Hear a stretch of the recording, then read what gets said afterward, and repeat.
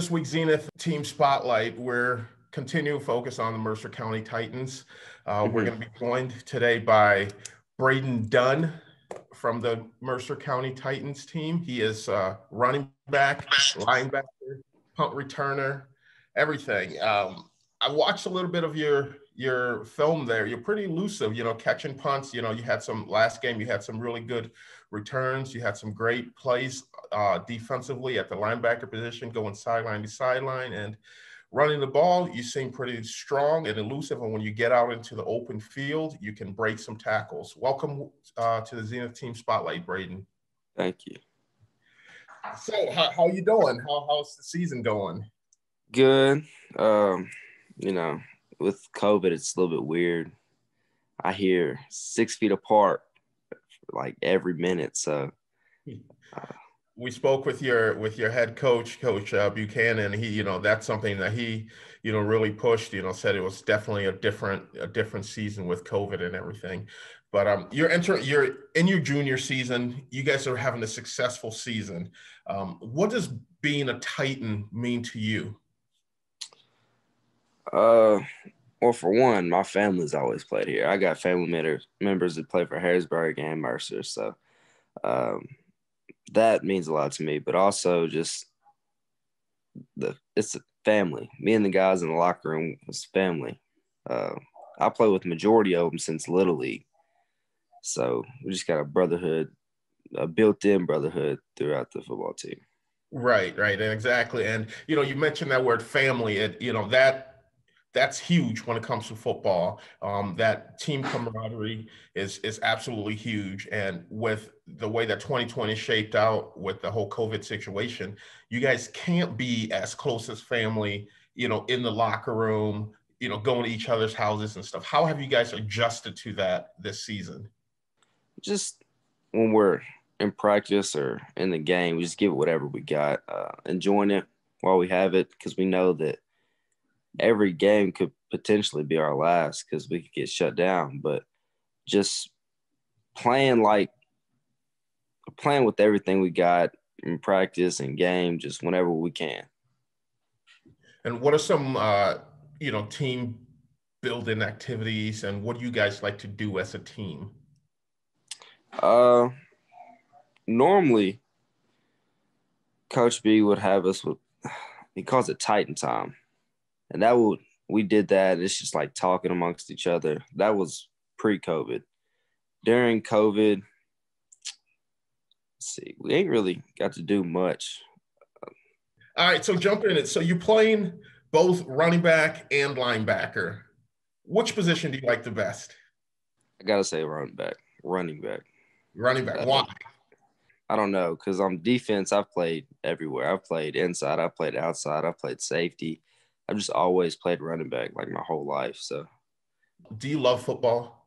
Yes, I love football. When I was younger, growing up, I played football, basketball, and baseball, and they're equal. So it's like, as I've gotten older, I've realized that I really do love football, and it's way above any of the other sports. It's the ultimate team game, I think football is, because for 5 seconds, it takes 11 guys to do exactly their assignment, to make one play work for 5 seconds. That's right. The ultimate team game right there. So speaking of team and your teammates, how do your teammates make practice fun? Because practice can be a lull at times. You guys are on a roll right now. You've won the last 6 games, that you've played. Things can get a little dull at times. So how do your teammates make it fun? We just compete. And like I said, we're close. All of us pretty much are close. So any chance we get in practice, talk a little trash or compete throughout practice, it's just fun. We all love to compete, and when we compete against each other, it's just great.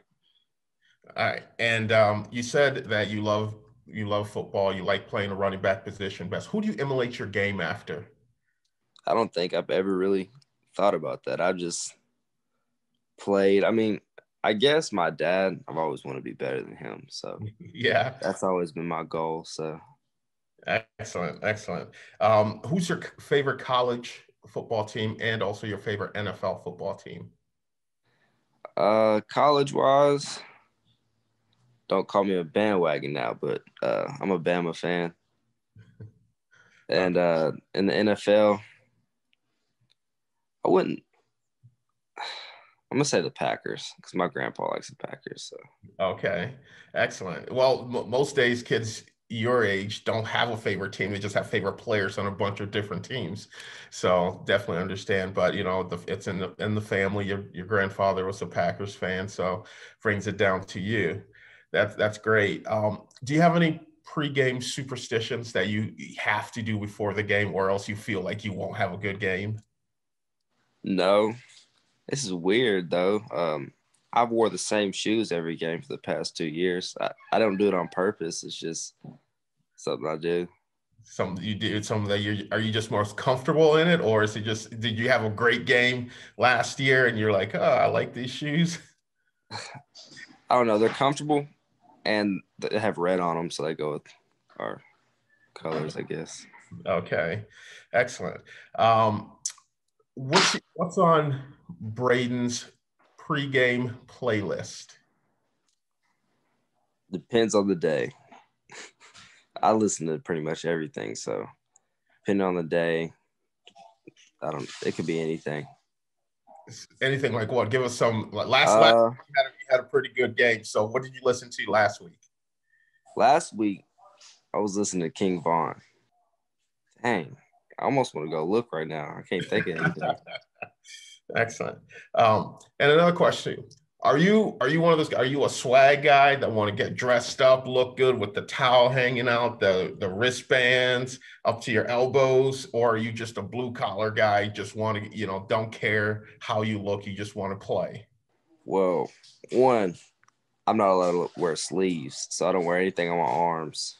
Whose rule is that you can't wear sleeves? My dad just told me that since I was young, where I play running back. Told You're me no. running back, yeah. Yeah. So the most I wear is like some high socks or some tights or something. You guys are having a pretty successful season this year. Through everything that's going on, you guys stumbled out the blocks at the beginning of the year with your first game. You've been able to rattle off, 6 straight wins. How do you guys stay motivated as players when you're in the locker room? You're talking amongst yourselves, and a game's coming up, and the team is not quite at your level, it's quite as competitive. You guys, how do you stay motivated, throughout the week? A state championship. We all want to win a state championship. So that just drives us to just compete anytime we can step out on the field. So yeah, state championship is what motivates all of us. Yeah, state championship it's something that, you definitely, if you win that, take with you the rest of your life. And it's something that great that the community can celebrate. So what does being a Titan in the community mean? How does the community support and surround you guys as players? Oh, the community's great. See, this year is not a good example, but if you would have went to a game last year, the games are full of people from throughout the community. So they support us a lot, and just out when we're in the community, it's just holding yourself to a higher standard because you're not just representing yourself. You're representing your teammates and your coaches and your team. So is it a dream of yours? Do you have aspirations to play football at the next level? Most definitely. And where would be your dream school to play at? I wouldn't say I have a dream school. Just I want to get there. As long as I get there. And what do you want to study when you get there? Engineering. I'm thinking about doing civil engineering when I get to college. Studying that. Good stuff, man. Well, Brayden, thank you for taking the time and joining us. We really appreciate it. You guys are on the roll. Keep representing your community, keep representing your families, keep representing yourselves, and go on, finish the season strong, and head into the playoffs and finish that strong. And hopefully, we'll circle back and catch up to you, and you have a state championship ring on your finger. Yes, sir. All right, Brayden. Thank you. Take care. Yep.